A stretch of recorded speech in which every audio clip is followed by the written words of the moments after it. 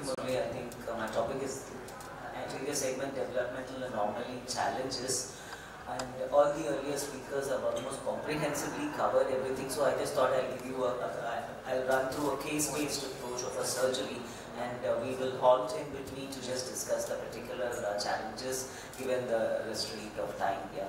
So this is pretty much similar to the case which you showed Murali here, and here you could see it's very difficult even to measure this cornea and find out what exactly is, do I measure it from here to here, or do I measure it from here to here? You do find some amount of, corneal tissue-like morphology which is there, and you rightly showed. I had a similar picture where you could see the conjunctival insertion is much anterior here. The limbal anatomy is distorted, though you could see something similar to palisades of oaks over here. You do find here, and also this is particularly the corneal diameter measurement itself is difficult in these. The corneal diameter is smaller. They are all like microcorneas here. And you also do not know, and when you do image on an IOCT, it doesn't go deeper than the cornea, so imaging the anterior segment, so you will have to have a UBM to look at these pictures. So this is a particular difficulty pre-operatively itself, that how would you really go about defining the anatomy in these particular patients here. And I think you have worked on looking at the imaging along with Ken Eschel on using a specialized UBM device, or the one which you use for doing venous imaging here, where you probably will be able to pick up an anomalous limbus in these patients and then say. So that is always intriguing to know which of these are going to survive and which of these are not going to survive. It still beats me to define what my outcome is going to be in these cases. So that was the starting difficulty I had on this particular case, which I recently operated last week here. And so measuring and really tending to design, though I did have a preoperative UBM which was performed by my senior resident to help me in defining the exact anatomy here. So, but then when I went in, if you see the IOCT imaging here, you do see the cornea is significantly thickened here, and we are not able to make out the deeper structures in an IOCT, but we were able to.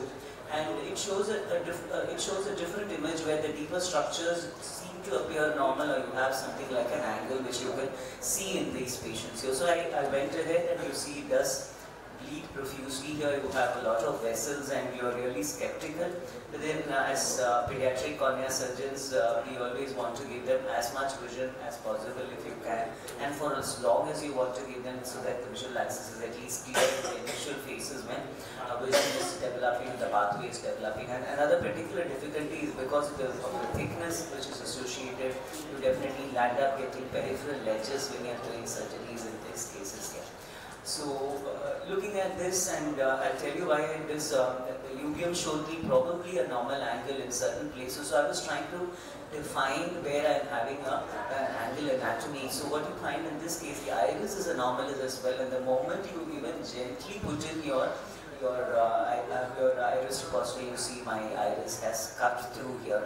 And though it was not so, and I did the same procedure for the other eye of this patient much earlier. So even trying to do a pupilloplasty in these cases becomes difficult because the iris just cuts through on these cases here. So I just went ahead, and this one had a clear lens here. And again, graft oversizing is something which we do here, and I always take about a 0.75 oversize on these cases here, and did as much of a pupilloplasty which I could, and not very happy with what was possible for this particular case. So this is the left eye of this patient, I think, and recently done here, and waiting for the reports and the results of this particular case in the coming days here. I do agree that some of them do land up with suture loosening even on the second examination, which we do anesthesia for them, and we might have to replace all the sutures. This is the fellow eye of that particular patient, which was done in 2018 years, which is almost 6 years ago. And this was a larger cornea compared to that eye, and this cornea remained clear. And this is what encouraged me to go ahead. There is a small anterior polar cataract in this patient, so I think, as Purvi also rightly observed, flat corneas are smaller here, microphthalmic globes sometimes, an anterior polar cataract, and commonly the severity of morbidity is not symmetrical, it is asymmetrical in both eyes is what I find in these cases is a challenge. But we really do not know which of these are really, the corneal epithelialization is going to be normal, which of these the limbus is so anomalous. So I think, as Murli pointed out, looking at least 6 or more of palisades which are present is probably going to define that the epithelium is going to be healthy and heal over, and even if they do graft projection is a particular danger which always looms large in most of these patients. So to read more about it on preoperative, intraoperative and postoperative challenge, I would refer you to our latest update on pediatric corneal disease and keratoplasties, which will probably will throw more light, and I think we'll save time for a little discussion in the end. Thank you, madam, for that comprehensive overview. Any questions for any of the speakers? May I ask you, Murli? Yeah, I think, see, even I have 20 years of experience in dealing with the pediatric anterior segment. So each time when we have an IC, I learn so much from these 3 women, so that they have much more experience over the years. And we learn from each other, and we focus on doing these cases and enable them to see. It's so important to each of these child have 80+ years of life expectancy at the time when we embark on a surgery. So it's very important to contain amblyopia at any cost. That's what my perception dealing with these cases.